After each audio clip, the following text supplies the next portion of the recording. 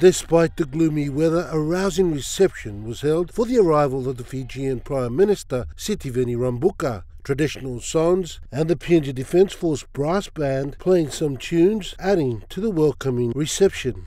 This is Prime Minister Sitiveni Rabuka's first visit to PNG following his win on the 24th of December 2022 when he ousted the former Fijian Prime Minister Frank Bainimarama. Rabuka arrives a few days before FIPIC and the first regional leader to touch down in Port Moresby. A 19-man gun salute was also given to the Fijian Prime Minister, a ceremony fit for a man of his position, before he was whisked away to his hotel. Tomorrow, the Prime Minister of Fiji, Sitiveni Rabuka, has a bilateral meeting with Prime Minister James Marape. Following this meet, Fijian Prime Minister Rabuka and Madame Rabuka depart from Port Moresby for Kokopo, East New Britain, where he will be met by Michael Maroon, Governor of East New Britain, and then proceed to visit Pitapaka War Cemetery before returning to POM for FIPIC.